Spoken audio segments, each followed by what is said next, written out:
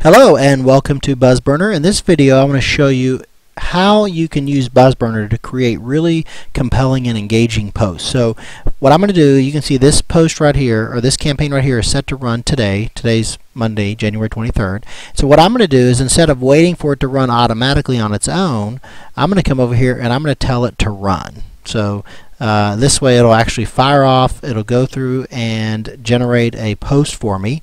Now this particular campaign I have set to go to draft status. So whatever it creates, it's not going to automatically publish for me.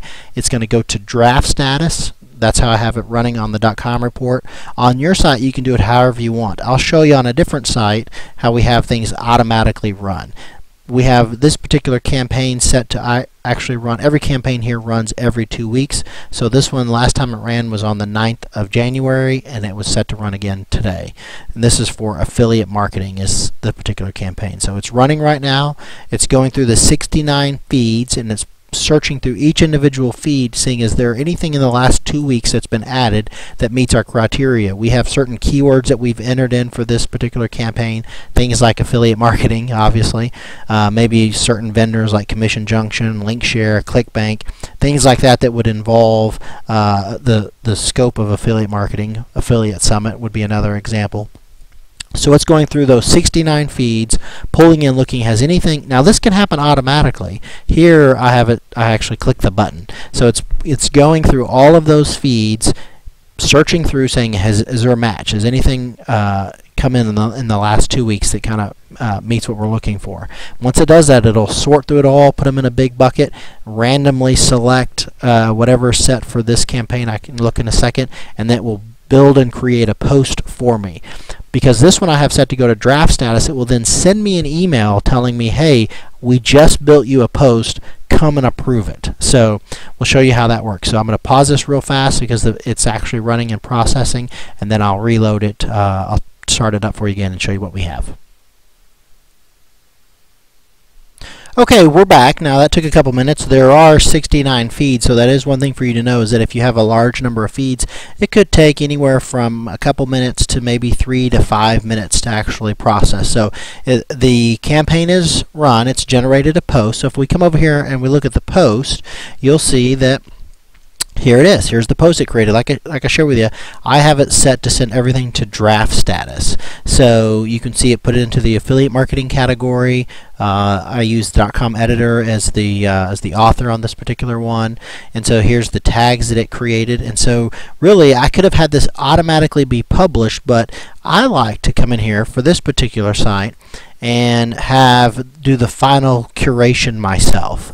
It's just one of the things that I like to do. So I come over here and click on visual, and here's the post it created. I could approve this if I wanted to, send it straight to be listed on my site, or I can go through here and say, hey, is there anything that just really doesn't flow well? So I like to do that myself. So I'm going to go through here, and basically what I do with this particular site, most of the other sites I just have them auto run and a post for me, but I figured I would show this as an example, as this is the most hands-on that I haven't running anywhere. So this obviously right here is this is affiliate marketing post. This obviously fits in well with that. This obviously fits in well with that. So I'm just quickly going through this. So this one right here really doesn't. So typically if I see something like this, I could just go through here and delete it. Just like that.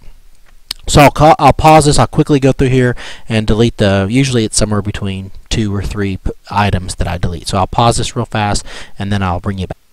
Okay, so I'm back. That took a couple of about 10-15 seconds, didn't take long at all. Just quickly went through there, saw how it looked, and then all I did is I typed this quick little introductory paragraph, and that was it. That's the extent of it all. And then I just asked a couple of questions, and so then I just clicked the publish button, and then here was the end result of it. A great blog post packed full of content that people find enjoyable. It actually adds value to the readers of the site. And so, like I said, this is a, you can see these go back for quite some time, or these have been published here. So I've done this for quite a while, and it really has a very high perceived value from the readers. And if you've received one of these from me before, you probably thought I spent a long time collecting and sorting and so forth, when really it's all automated.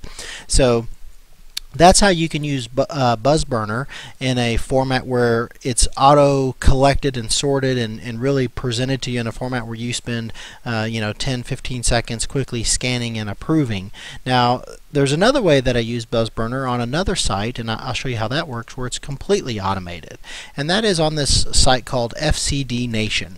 And if we were to go over here to FCD Nation, it's actually a site about the FC Dallas soccer program, and on this particular site, this runs 100% on autopilot. I don't touch it at all. And really here, what I've gone and done is collected RSS feeds from around the web, things that pertain to soccer, specifically anything that pertains to soccer with FC Dallas or at Pizza Hut Park, and I've entered it into BuzzBurner, much like I showed you in some of the other videos for the .com report. Have these campaigns run. You can see this runs every hour, so this runs quite extensively.